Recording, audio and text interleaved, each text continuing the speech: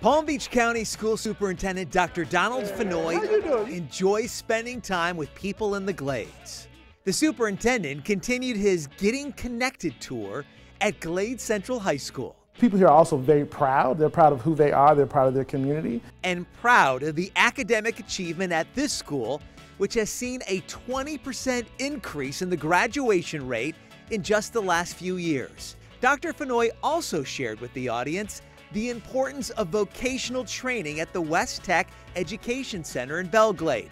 He's delighted students in all of our schools will benefit from classroom advancements like smartboards. We've got to make sure that our kids have the technology that actually makes sense in their world.